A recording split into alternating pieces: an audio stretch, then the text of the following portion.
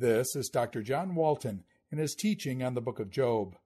This is session number 19, Job chapter 31, verse 1, Covenant with His Eyes.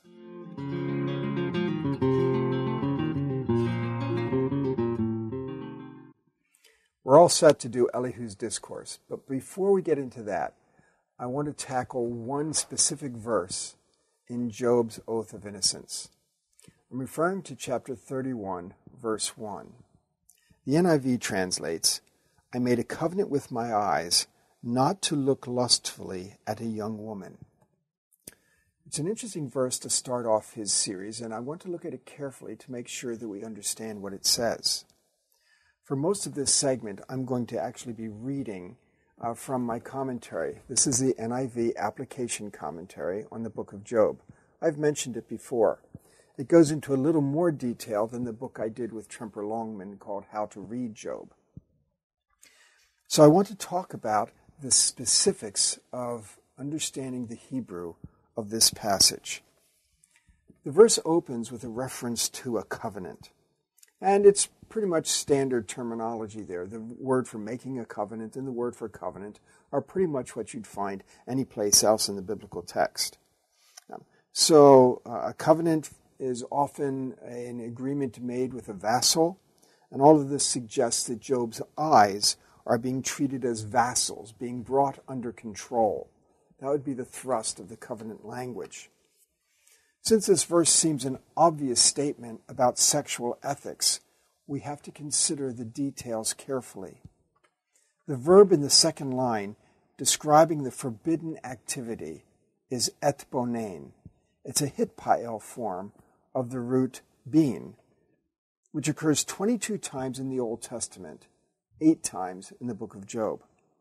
Most of these instances describe close or careful examination of an object. In only one occurrence, Psalm 37:10, is the verb followed by this particular preposition, al. That's important in Hebrew. A verb used with different prepositions may take on different meanings depending on the preposition. So we look very carefully at this one occurrence where this same preposition is used after this verb form. And there it refers to seeking out, but not finding, in that case, the wicked. Neither this instance nor any other occurrence of the Hitpael form carries any sexual nuance. That ought to be a warning to us about bringing that in. The NIV has arrived at its translation by context, not by other usage of the word. It interprets the gaze as lustful because its object is a virgin. The Hebrew word is Betulah. But this interpretation does not satisfactorily explain why the prohibition to Job's eyes is limited to a Betulah. If sexual ethics is really the issue, it would be more natural for this covenant to extend to any woman, whatever her status.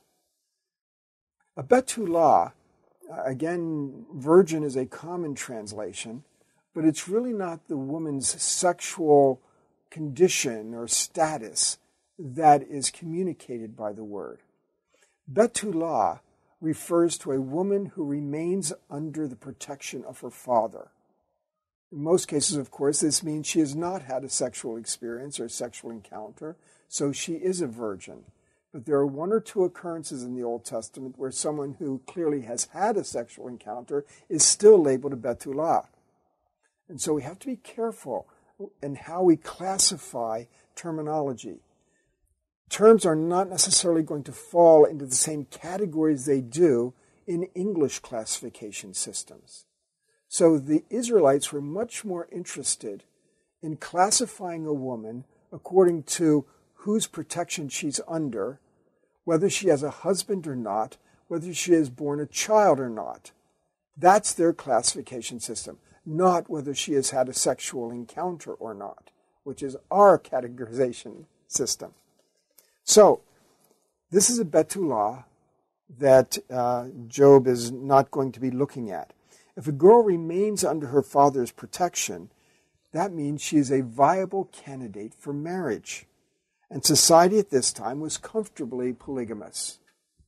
And so the idea that Job would be considering a woman for marriage is what's being expressed here. So to reach a better understanding of this verb, we have to start fresh. Job has made a covenant regarding his eyes. That much is clear. The second part of the verse begins with a common interrogative particle, ma, which in Hebrew means what. Although Job's usage of this particle is consistent throughout the book, most translations choose not to render it in this particular case. Typically in Job, this particle introduces a rhetorical question, which seems likely here as well. Psalm 37:10, the verse we've already mentioned that uses this verb and preposition, employs the same verb as this verse to direct to the reader to look all around for the location of the wicked. Within its context, this directive suggests that if one inquires diligently after the status of the wicked, the search will yield nothing. If we apply this observation to Job's statement, the sense would be as follows. Since I've made a covenant with regard to my eyes, what interest would I have in inquiring after a Betulah? That is, investigating or inquiring after her availability for marriage. Inquiring after a Betulah is not the same thing as inquiring after a prostitute. If the text truly was speaking against lust, we would expect the verb chamad to be used. That would be a more likely choice. Furthermore, Betulah generally does indicate a virgin, but virginity is more circumstantial than truly representative of the word's core meaning. More to the point, a Betulah is a marriageable girl still within the household of her father and under his protection. One would inquire after a Betulah in order to arrange a marriage.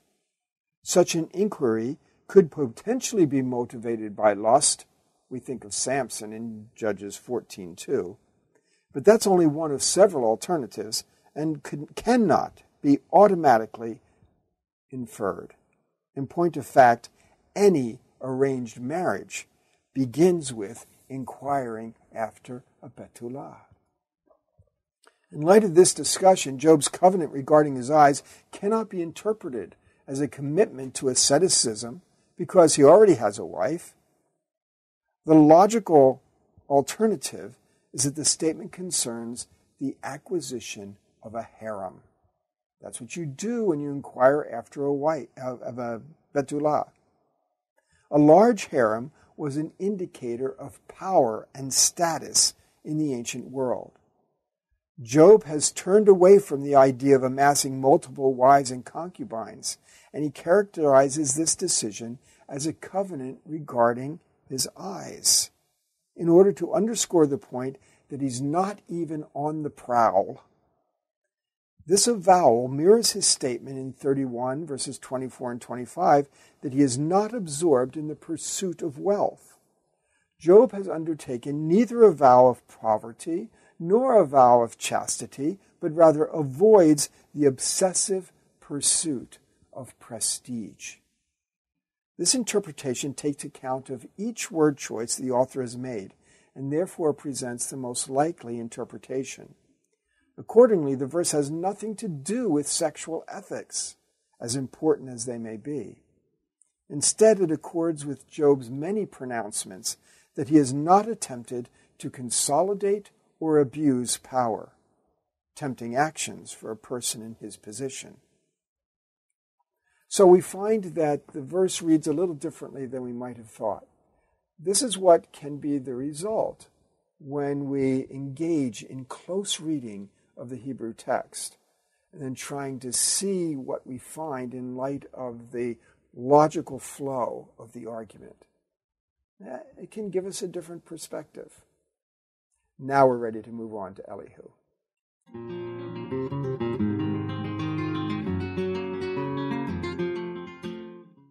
This is Dr. John Walton in his teaching on the book of Job. This is session number 19, Job chapter 31, verse 1. Covenant with his eyes.